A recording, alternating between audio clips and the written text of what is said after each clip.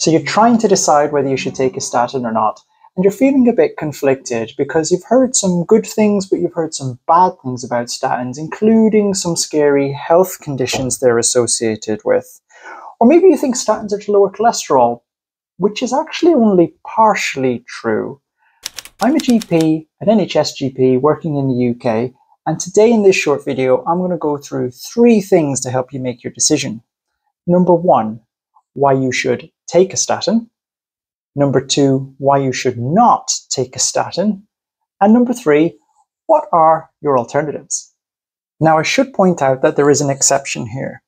If you've had a heart attack or a stroke or have a genetic condition linked to high cholesterol, then the decision is usually a little bit more straightforward. And this isn't for you. This is for the person who's had their cholesterol checked, found out that it's a little bit high, and been advised by their healthcare professional that they need to consider a statin. This is for you. Let's start with the benefits. Why do you actually take a statin? What are the aims? A lot of patients say to me or ask me, what's my cholesterol doctor? Thinking that the aim here is to achieve 2-point this or 3-point that or 4-point that. Yes, statins lower cholesterol, but we're not looking for the achievement here to be a certain level. What we're looking for is to lower the chances of you having a heart attack or stroke. That's what's important. And that begs the question, how good are statins at preventing you from having a heart attack or stroke?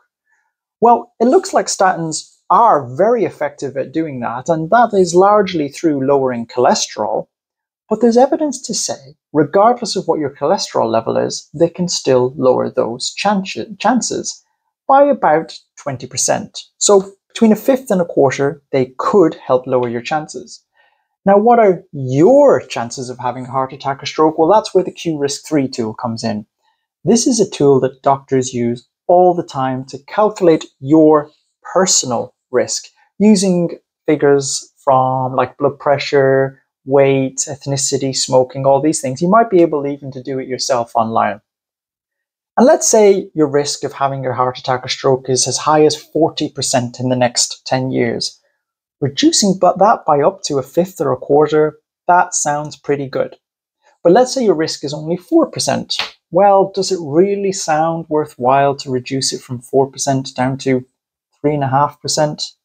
So don't lose sight of the end goal. Heart attacks and strokes, that's what you're trying to prevent. And statins are only one part of that. Having a healthy lifestyle is the other part.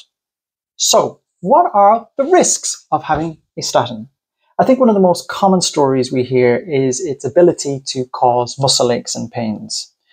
Now, the chances of a statin actually breaking down your muscle and causing this issue is less than 0.5%, so probably not as common as you might have thought. I think we remember all the bad stories. We don't remember the thousands of people who were on statins and get on just fine with them, if that makes sense. But like any other tablet, they have the potential to cause side effects. Of course they do. And if you look at the leaflet, you'll be hours left reading the potential side effects, just like you will with any medicine, even paracetamol.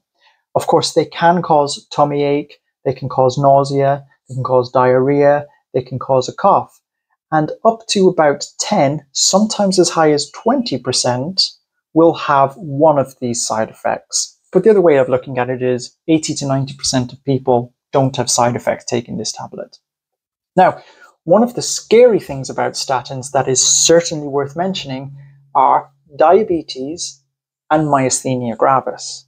Now, myasthenia gravis is this very rare neurological condition which leads to weakness of the muscles in your face. I've not actually seen it happen because of a statin, although there is a link, but it seems that stopping the statin can actually reverse the condition. So diabetes is an important one to mention because there is evidence that statins alter your sugars, which make you more likely to get diabetes. And of course, the problem with diabetes is it increases the chances of heart attacks and strokes, something we're actually trying to avoid with the statin that might actually cause the thing in the first place. Well, it's about weighing up the risks versus the benefits, the chances. Now, the chances of a statin causing diabetes that leads to heart attacks and strokes is very, very small. Whereas the chances of it protecting your heart and protecting your brain are far, far higher. But it's something you should be aware of. Now, something that's maybe not spoken about as much about statins are its connection with dementia and osteoporosis. This is actually the flip side, the good news about it. There's some evidence to suggest that it's protective against these conditions. So just another thing to consider. So now that you've thought about this information, you've researched it for yourself, and you've decided, no, statins aren't for you. Absolutely fair enough. But what are the alternatives?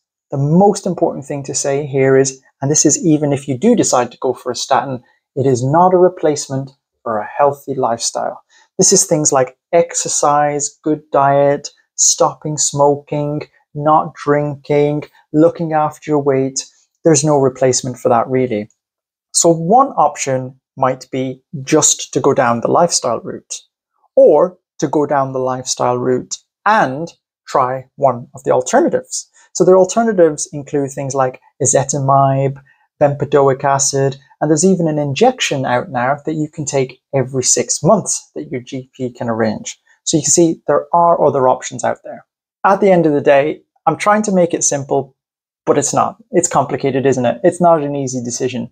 So it is something that you really should consider talking to your own doctor about. But I hope this short video has been useful, and I look forward to hopefully seeing you again soon.